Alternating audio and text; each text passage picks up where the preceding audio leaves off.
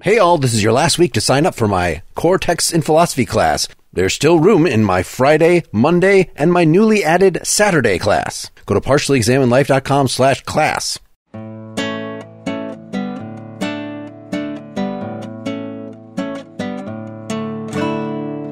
This is the Partially Examined Life, episode 333, part 2. We've been discussing Kierkegaard's Fear and Trembling. I think we wanted to get to the most philosophical part of what we read, which is problem 1. Is there a teleological suspension to the ethical? So page 54 of our version. And let's just get really clear on the terms. We've thrown around infinite, absolute, universal, eternal, all these things, and they don't all mean the same thing, for sure. It's confusing how, for instance, in the ethical work that we read before, the ethical leap was embracing the universal, which comes from Kant, right? That thinking universally is thinking, I'm not going to do this action for my reasons. I'm going to do it for universal reasons. I'm going to do it for reasons that would work even if it were a universal law. So it is aligning yourself with the larger society, with the larger system. That is the universal. But yet you're supposed to jump into that and do it absolutely. I'm not sure what that means other than don't be whimsical about it. Don't be ethical one day and not be ethical the next day. And it seemed even in that earlier language, somehow you were connecting with God, with eternity by making this absolute choice. Should we disambiguate that even as a precursor to getting into this text here? Or did I just do it as much justice as we can? Well, I think, Mark, you did a good job of explaining why it is, right? He would begin this Problema 1 by saying, the ethical as such is the universal. I think this is the sort of thing we are so used to, it might not even occur to us to explain it to listeners, but the average beginner or someone who's not read that much philosophy, that probably would be a very puzzling sentence, I think. And yeah, the basic idea is just that these are standards that apply universally, that when I ought to do something, you ought to also do it. We ought to do it. It's universal. It applies to everyone equally. And helpfully, Kierkegaard tells us that it applies to everyone. It applies at all times. And in that sense, according to Kierkegaard, the ethical becomes so this is a weird way of putting it, becomes a telos, becomes the end or the purpose of all action. It's a weird way to put it because this is precisely what Kantian ethics, it's the thing that Kantian ethics contrasts the ethical to, right? So in Aristotle, the telos is flourishing or happiness, and the ethical is subordinate to that end, to that purpose. And we do activity in accordance with virtue because that's just what happiness is, and that's what it means to be functioning well. In Kierkegaard's case, the ethical itself becomes the end or the purpose. So Kant would say, we don't do things to be happy. We do things because they are obligatory. We are subject to categorical imperatives. And it sounds like Kierkegaard is saying, well, the categorical imperative is just the telos then. Am I reading this wrong? You do things to be good. Yeah. Because that's the telos, right? That's the thing at which, the forsake of which you're doing it. I don't like his use of this because he reserved in either or the telos as a descriptive term that you just see. This is the kind of thing that through deterministic laws, this kind of creature will grow into. And yes, you can make those observations about yourself, but unless you are choosing, unless you're getting in there and exerting your freedom. So saying the telos is a thing to be aimed at. I mean, I guess it's using your freedom. So it's different than he was using it before. It's just a different book, I guess. The individual has his telos in the universal. It's a kind of odd way to put things. I think it is his ethical task continually to express himself in this, the universal, to annul his singularity in order to become the universal. So the way we ordinarily think of this, the singularity is inclination, it's desire. It's just what I want to do based on my impulse. That's singularity. I'm just doing what I want. I'm being me as an organism in need or with desires or whatever. And it's only insofar as I'm thinking about the universal that I would do anything else, that I would suppress my desires for the sake of some higher thing. Now, in practical terms, that could just be, well, I do some hypothetical reasoning and I want to not act on immediate impulses. I want to pass the marshmallow test because I have bigger goals, bigger desires for later on. And that is not necessarily in and of itself ethical. But if the marshmallow is the universal, then it is. Yeah, if I'm passing up the marshmallow, not because I'm going to get 2 marshmallows later, but because it's the right thing to do. The right thing to do that's the ultimate telos. Yeah, I get the universal marshmallow. The satisfaction of being good. Now I understand Ghostbusters way better.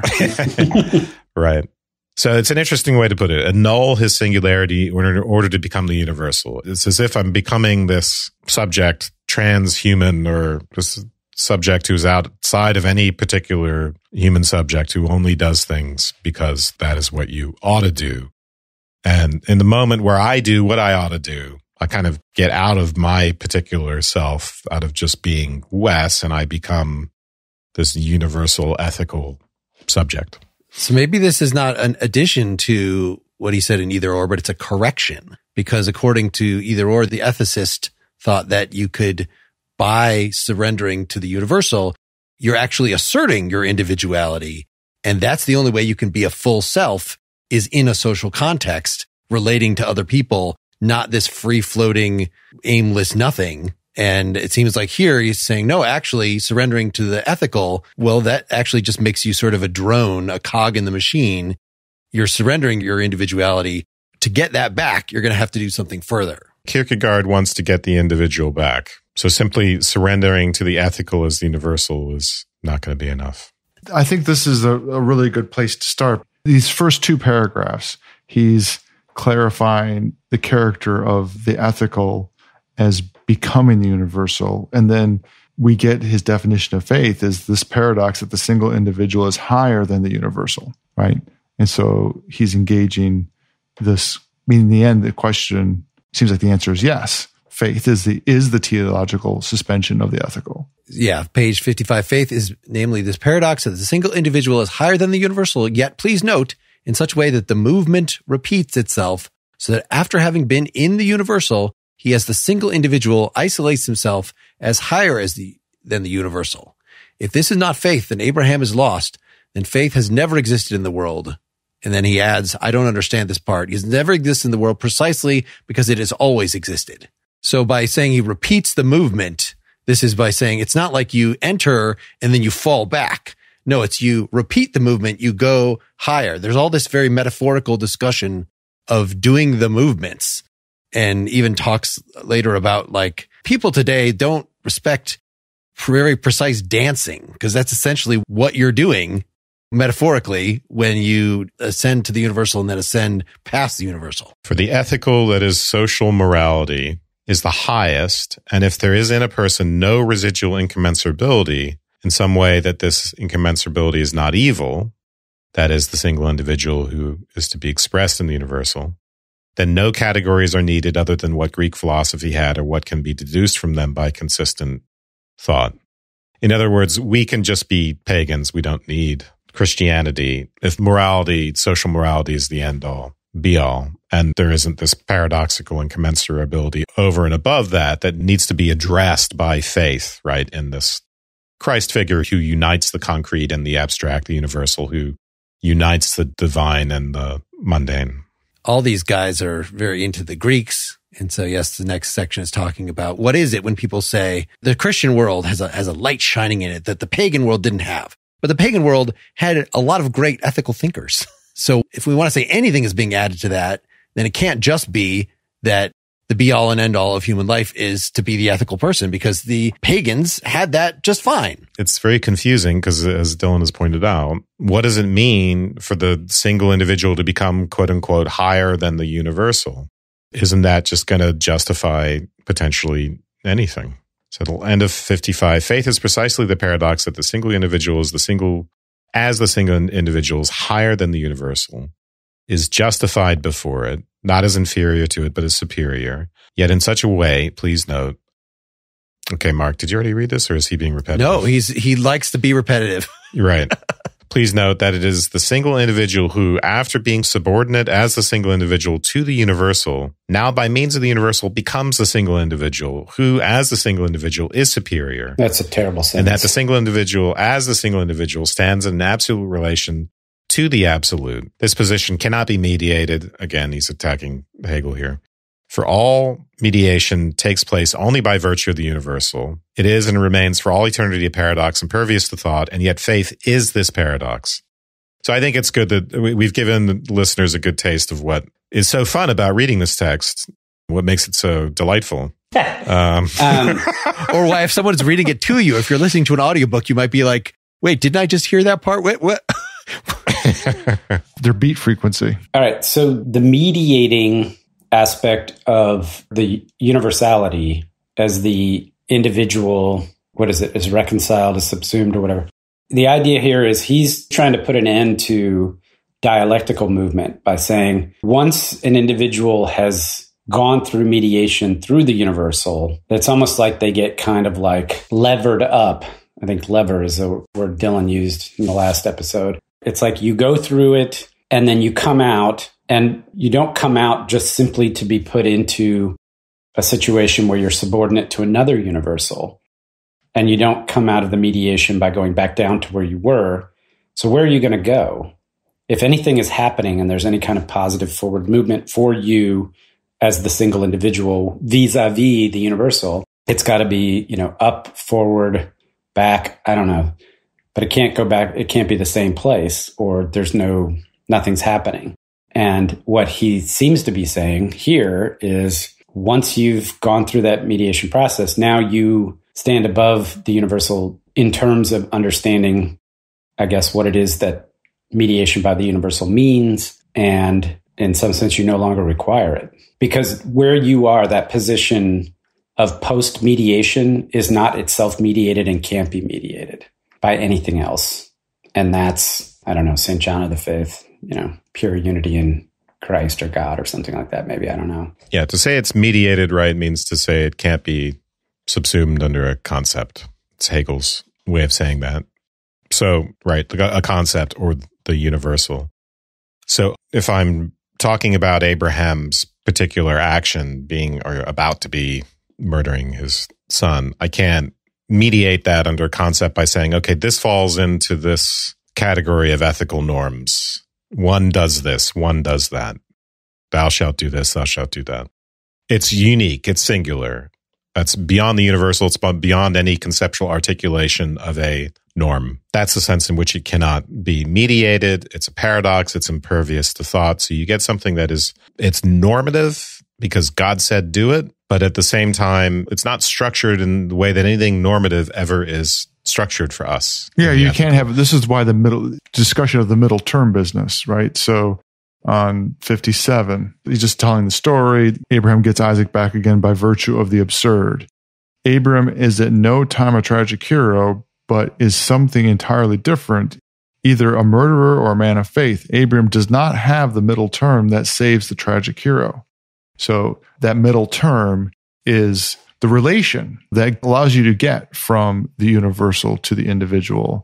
And in being singular, that middle term would mediate that. And in this case, there is no mediation. There's no way for you to cross-multiply or to transform from one to the other to communicate the position. Yeah, the middle term. So in the case of the tragic hero, right, it's the greater good. It's the thing that I'm trying to achieve that nullifies what would normally be the right thing to do. I shouldn't really kill my daughter unless I need to get somewhere. Unless I need to get the hell out of Troy. But in this case, Abraham can't be saved by that kind of logic, by saying there is a higher good operating here that in this case suspends the normal ethical working of things. So does that mean, Wes, the way you characterized it, that faith is a universal, but it's an unmediated universal? Like, I don't know. It's not a universal at all. I don't think he's saying it's universal. I mean, okay. There's the word faith refers to more than one thing, supposedly. It is a word. So it does sound like a universal. I mean, it's a concept, and that it certainly sounds like a universal. I guess every relation that you have, that an individual has with God, is sui generis. But then it would be hard to really say, I want to be a person of faith. Like, well, what does that mean? Do you want to be like Abraham? Well, no, I don't want to be like Abraham. God, no. I should be able to characterize what it is that is great about Abraham or what faith is. It's got to be a universal of some sort. Right. It's an extension of an old idea that faith is non-conceptual. Faith is the thing that we're doing when we don't have knowledge, right? Kant said, I'm making room for faith. by taking God out of metaphysics, out of a debate about what's knowable and not knowable. God is not knowable, but therefore we can have faith in them. Faith is precisely the relationship we have to things. It can't be aspects, can't be elements of experience, can't be governed by concepts.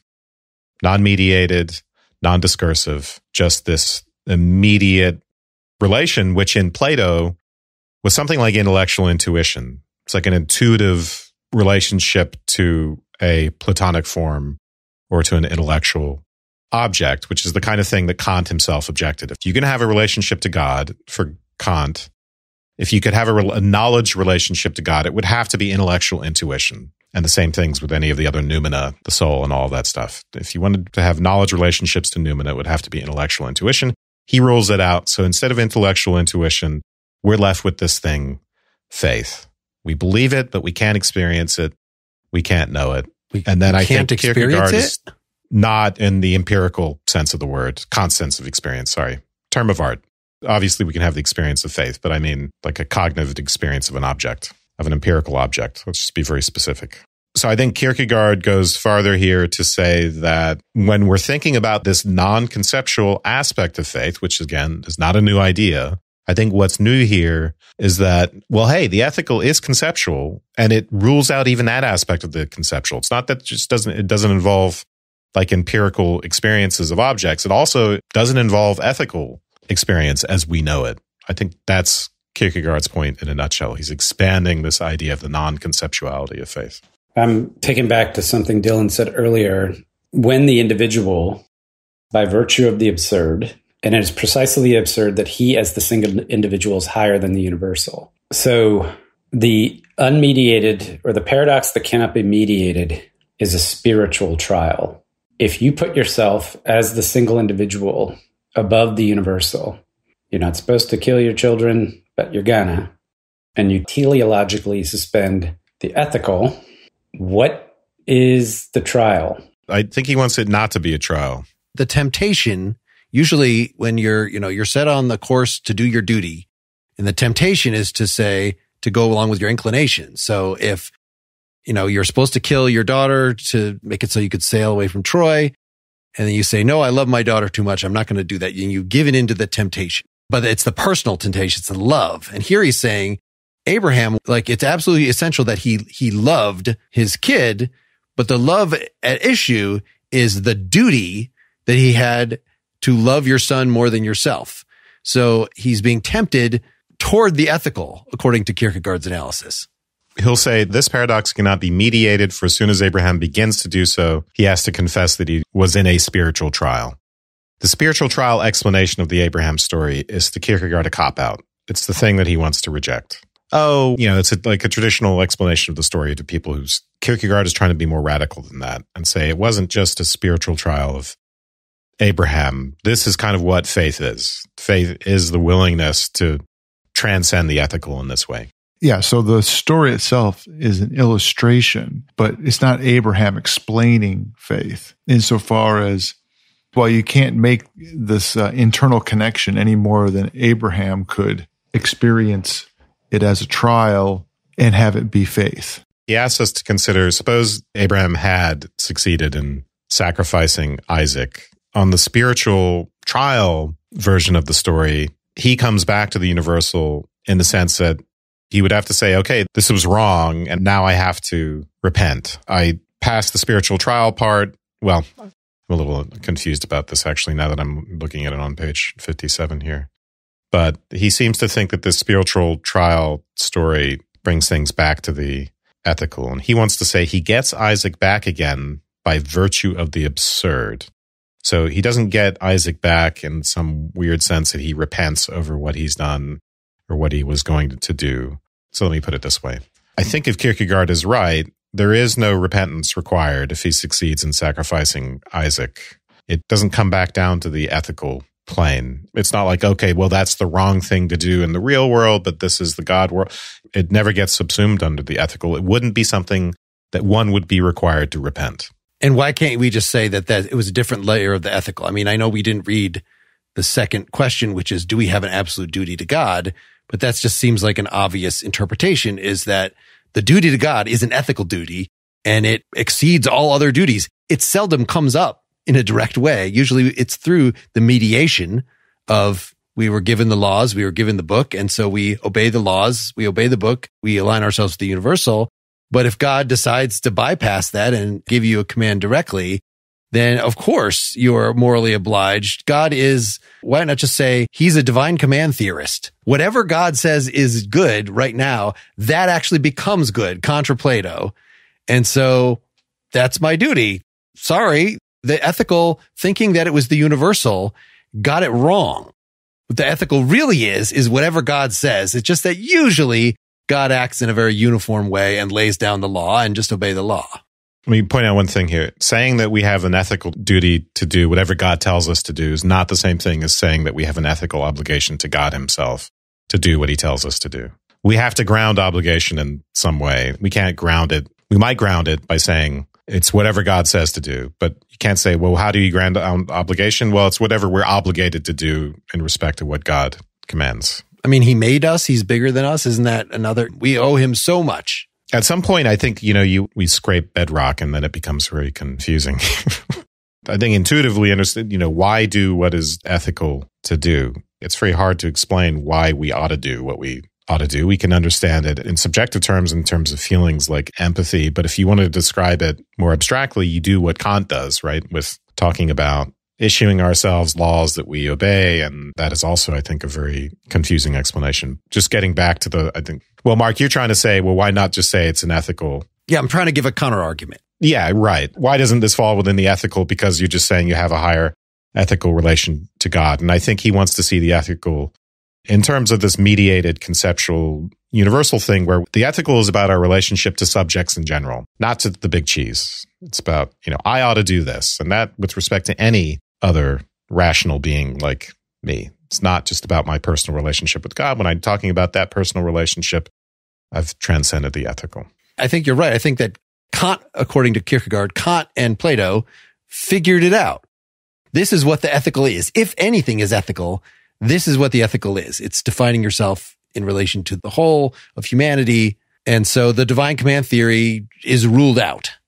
But yet there's a residuum, let's say, such that we should, even though what you're doing is not ethical, it's supra-ethical. God can have a veto power over the ethical, but that's faith. And he's only going to, the fact that he's only talking to you, if he were just somehow to declare to everybody, then that would be, isn't there a Jewish, I've quoted this before, it is no longer in heaven. If God were to come down and say, actually, good is now evil, evil is now good, then the people would be right in saying, screw off, you already gave us the law.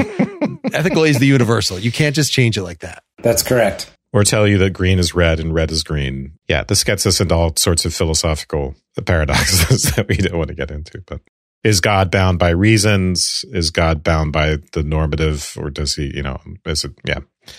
Let's stop for some sponsor messages. St. John's College is the nation's great books college where students explore 3,000 years of human thought.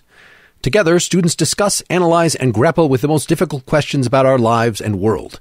St. John's College offers the flexibility of both online and on-campus options at their campuses in Annapolis, Maryland, and Santa Fe, New Mexico.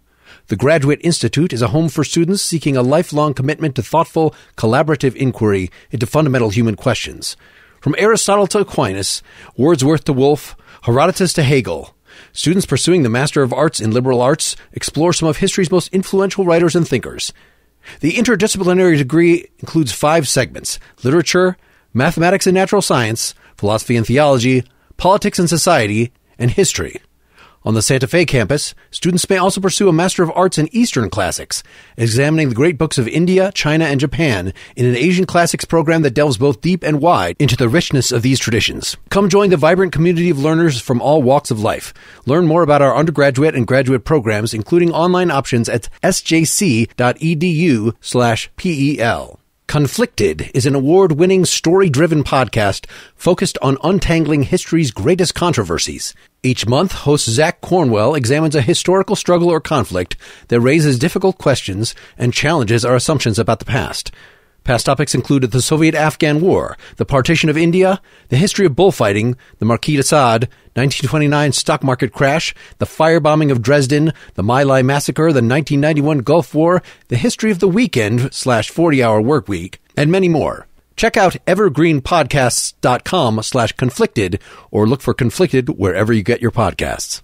I just found a little bit of text later on from what you were saying, Wes. It's like he mentions Agamemnon and Brutus and all this and says, if we said they were having, spiritual trials, would that help them be understood? Or if we say that they believe what they're doing is right by virtue of this absurd, would that give us any better understanding, right? So we have to look back. I think we've used the term teleological suspension of the ethical, but on page 59, he transgressed the ethical altogether and had a higher telos outside it, in relation to which. So I would like to know how Abraham's act can be related to universal, right? Is there any way to find a point of contact between what Abraham did and the universal other than that he transgressed it? Yeah, I think we actually ought to read more of this passage, if that's okay with you guys. Yeah, go ahead. So I think I would start on page 59 at the first full paragraph. The difference between the tragic hero and Abraham is very obvious. The tragic hero is still within the ethical. He allows an expression of the ethical to have its telos and a higher expression of the ethical.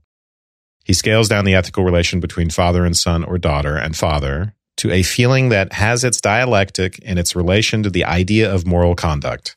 Here, there can be no question of a teleological suspension of the ethical itself. So that's just the idea that there's a greater good that you're doing this for. Abraham's situation is different. By his act, he transgressed the ethical altogether and had a higher telos outside of it, in relation to which he suspended it.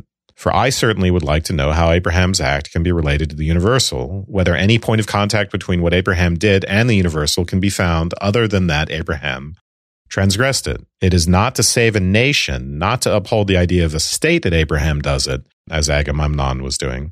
It is not to appease the angry gods. Therefore, while the tragic hero is great because of his moral virtue, Abraham is great because of a purely personal virtue. On a little further, the ethical in the sense of the moral is entirely beside the point. Insofar as the universal was present, it was cryptically in Isaac, hidden, so to speak, in Isaac's loins, and must cry out with Isaac's mouth, "Do not do this, you are destroying everything." Great poetic flourish there. Oh, you got the ethical in your loins there. Yeah. The ethical is just a glint in the murderer's eye or something. No, that doesn't make sense. It's a glint in the murderee's loins. The murderee's loins. But okay. It makes no sense. A purely personal virtue. So again, I want to relate this to Nietzsche, who is criticizing ethics by saying there is no just one standard. Who's better? Let's put everybody on a scale. The Mother Teresa, she's the best. And down there, there's multiple ways. So there is a value that Abraham's behavior was exhibiting that just is not on the moral scale. It's just a fundamentally different kind of value. And he's arguing it's higher, but I'm not sure what perspective you could use outside to justify that. It's from the religious perspective, it's higher. From the ethical perspective, he's just a murderer or crazy. Like those are just two different incommensurable perspectives. The continuation of what Wes had just read. Why then does Abraham do it? For God's sake, and the two are wholly identical, for his own sake. He does it for God's sake because God demands this proof of his faith. He does it for his own sake so that he can prove it. The unity of the two is correctly expressed in the word already described. It's an ordeal, a temptation. What does that mean? As a rule, what tempts a person is something that will hold him back from doing his duty, but here the temptation is the ethical itself, which would hold him back from doing God's will. What is duty? Duty is simply the expression for God's will. So again, we don't know if this is what Kierkegaard thinks or what whoever the author of this particular section is, or whatever dream figment that the author is transcribing or what he overheard at lunch. But if you're willing to suspend the ethical for God's sake, it seems like that's your path to being a knight of faith. And like Dylan said at the beginning of the outset of this conversation, terrifyingly dangerous. Well, and maybe that clue, that it's for God's sake and for your sake is the same thing, is a clue here, that when you are affirming yourself in your absolute relation to the absolute, you're affirming yourself. but not in a selfish way, not in the petty way, in a super awesome way, in an eternal way. I'm sure David Koresh and Jim Jones thought that. Therefore, although Abraham arouses my admiration, he also appalls me.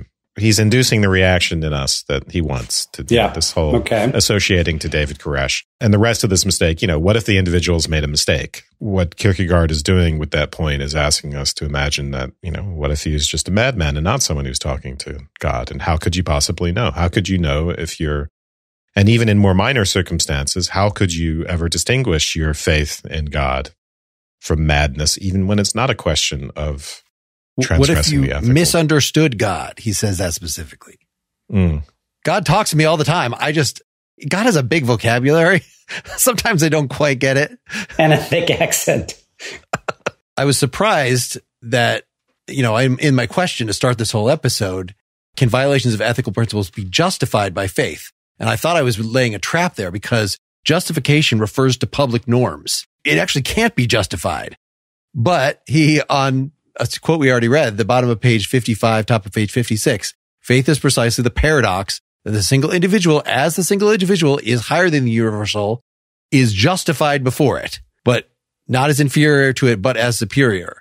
So, is this just the opinion? Is the word justified being just thrown around by this pseudonym? Or is there a sense of justification that says not just that these are two incommensurable spheres that can't talk to each other, but that is he justified? I'm looking at 62, the next, just searching ahead.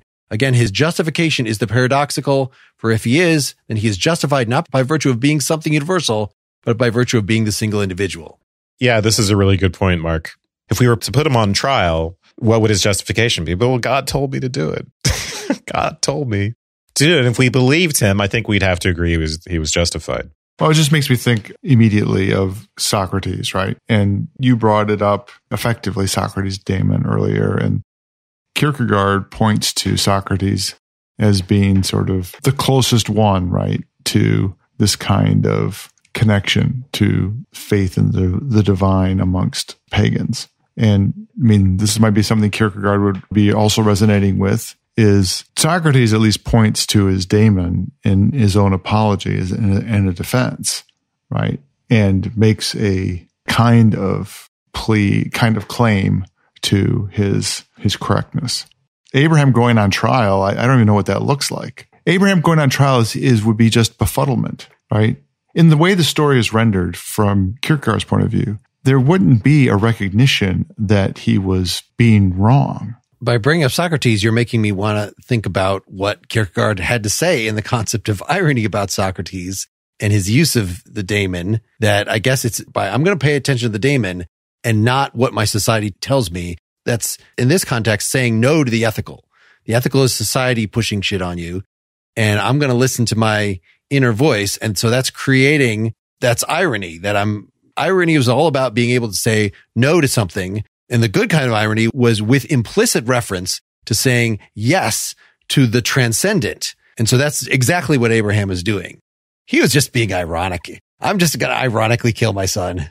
This does all point to a real and important tension, which is that we can be too involved in the ethical in the sense that we become conformist. And we think we're doing the right thing. As I mentioned before, we think we're doing the ethical thing, but really we are just following conventions that turn out to be maybe even horrific. On the other hand, and so you might want to think, I'm not going to be a conformist. I do my own research. I get on the internet. I'm not going to be deceived by the powers that be. And there's a grain of truth in that approach, let's say, but one is in danger of becoming a conspiracy theorist and a crank. And there are many people who think of themselves as individualistic and defiant, and they think of themselves as people who can think for themselves, no matter what the social pressures. But really, they're just cranks and conspiracy theorists. And the same thing goes for faith, I think. So maybe the parallel here is there is some sense in which we want more than the ethical. And I think Kierkegaard says faith is a passion at some point in this. That's the end of our section, yeah. Yeah, that's the part of it that he wants to get. That's more than simply the ethical. He doesn't want that to be discarded by reducing religion to the ethical. But it's also horrifying. And I think, he says, we forget the anxiety, the distress, the paradox. He doesn't want the story of Abraham to be whitewashed because there is something horrific about faith. At least it should kind of make you sick to think about it. It should make you sick to your stomach to think about what's involved in the leap of faith and the risk that's being taken. There's the risk of being a conspiracy theorist and a crank or a madman and all the rest of it. I guess that's my way of describing the risk. Maybe, it'd be better to describe it as something even more profound. It should be terrifying in the sense of inspiring awe, right? Not horrifying in terms of fear necessarily or disgust, but really you think about what it takes to put yourself in that position to overcome all the social norms, the ethical. By the way, it's a self-overcoming too, because at the stage of the ethical, you've created your life as a work of art in some respect that you have made conscious choices to create. And suspension of the ethical is suspension of that self in some respect as well. So not to be done lightly and to be respected and suitably feared. And, to your point, Wes, it can go the other direction. Obviously, the suspension of the ethical where the ethical is unethical, right? Or whatever is somehow the cultural norms are oppressive or unjust in some way. You have to start bringing in a discussion around justice, right? At least that's a rationalization or justification for why you would make those decisions. It's just that you're absolutely right when you point out that human pathology almost always takes it in the wrong direction. It's like the instances of the people who make a noble stand and suspend the ethical to protest, the Vietnam War or something like that. Those examples are much fewer and farther between than megalomaniacs who, abuse it. And like you said, the cranks that suspend rationality and not just the ethical and without teleology. I did think of, Hannah Arendt talking about totalitarianism, where groups, not individuals, this is important, the important difference, where the telos of the German people is more important than what you'd normally consider ethical. But that's, a false attempt at creating, a higher ethical. It's not the same as what's going on here, even though it might sound like it would likewise justify horrific actions. Should it be called the sublation of the ethical rather than the suspension of the ethical? Because, right, you describe, Seth, the creation of the personality as a work of art. Well, that sounds like the aesthetic, but you're right. When you hit the ethical, you get to keep the aesthetic. You just get to recontextualize it under this ethical. So when you get to the religious, it should not be anti-ethical. It should recontextualize the ethical in a higher framework, that you are the enlightened individual. And so, insofar as you're obeying your unmediated relation with God, which I think should be a free relation with God. He makes this point in either or. Did he charge you? He didn't charge me anything. Okay, this is that we should not leave here today without trying to figure out how this one example is supposed to actually apply to regular people having faith. This section ends with... All right, you've got 60 seconds to do it. Well, this section ends with, when a person walks what is in what sense the hard road of the tragic hero, there are many who can give it advice, but he who walks the narrow road of faith has no one to advise him. No one understands him. Faith is a marvel, and yet no human being is excluded from it. For that which unites all human life is passion, and faith is a passion. It seems like there's a non sequitur there. And so this is what I feel like we need to understand. Is it just the example of faith then can inspire us to do faith in our own little ways? Our faith is never going to be, I guess, in its essence, maybe it is as horrifying, but we're never going to be called on to kill our kids. That is just a given. But to have faith in God as providential and leading me through life, everybody can enter this. This is what the average person thinks faith is. Dylan is shaking his head. I don't think this book has anything to do with how we ought to live our lives. I think it is a self-indulgent, philosophical jamming his thumb in Hegel's eyes to say that this is what faith is. I saved faith from frickin' Hegel and saved faith from Kant, and this is what it is. And he's just laying in front of people because he's making a kind of philosophical argument about it, but has no intention about helping guide people about how they ought to live their lives and live life, or even live a life in faith. He's talking about what it's like as a philosophical exercise, as an internal experience, what it would look like if I were to analyze it. I feel bad now about my earlier criticisms because now it feels like we're just piling on. I was thinking about faith as a hermeneutic strategy, that when I read a book, what we call the principle of charity usually is, especially a book like this that just on the face of it, and the first time I read it years ago, just pissed me off. And I just found it annoying. This is not aimed at me. This is aimed at like the average religious person who just doesn't understand what he is actually advocating in advocating for faith.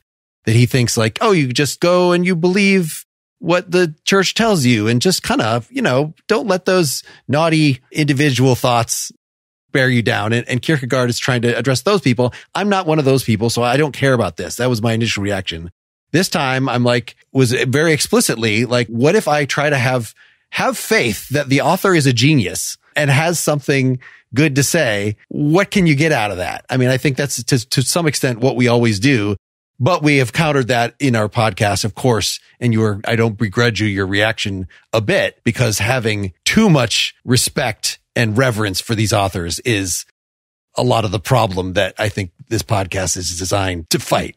I don't mean to doubt his genius, and I agree with Wes about that recognition.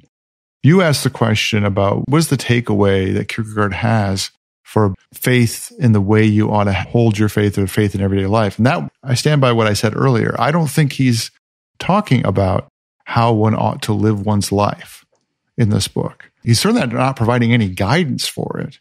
And he's not talking about how one ought to try to live faithfully. If anything, the whole book is, in a way, saying, if you're not doing it, I can't tell you how.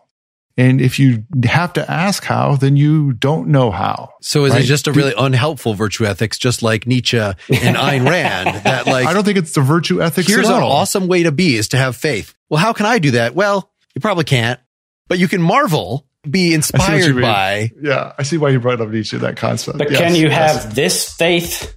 Can you have this faith?